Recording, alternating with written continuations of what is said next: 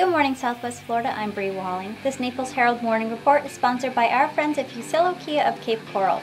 This morning we'll tell you about 3 arrests following a controversial UF speech, Naples making another top location list, and more. Today is Monday, October 23rd, and this is the Morning Report. Following a speech at the University of Florida on Thursday in Gainesville, where the controversial white nationalist Richard Spencer was speaking, a man has been charged with attempted murder along with 2 men who were brothers for urging him to shoot at anti-Nazi protesters.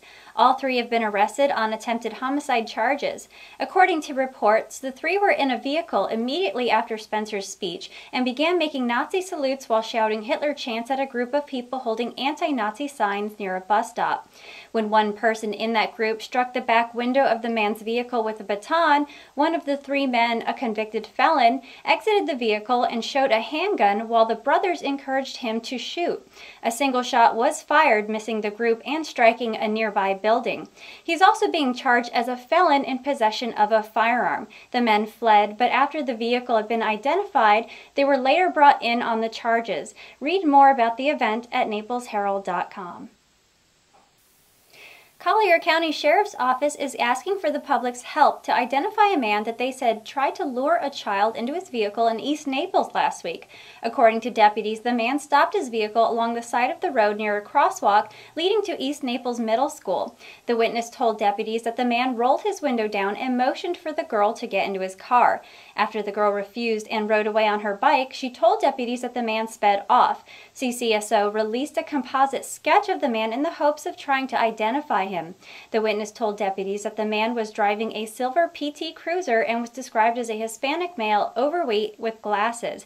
He's believed to be in his 50s or 60s, clean-shaven with gray hair. If you have any information, please contact CCSO or Crime Stoppers.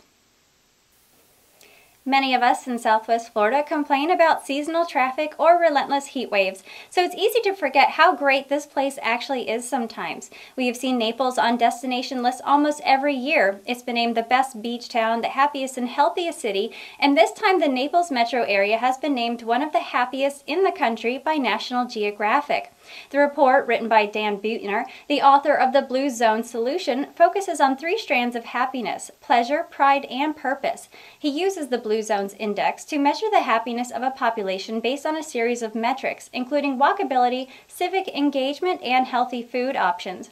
One of the 190 metro areas surveyed, the Naples Immokalee Marco Island metro area, ranked 11th, with Boulder, Colorado listed as number 1.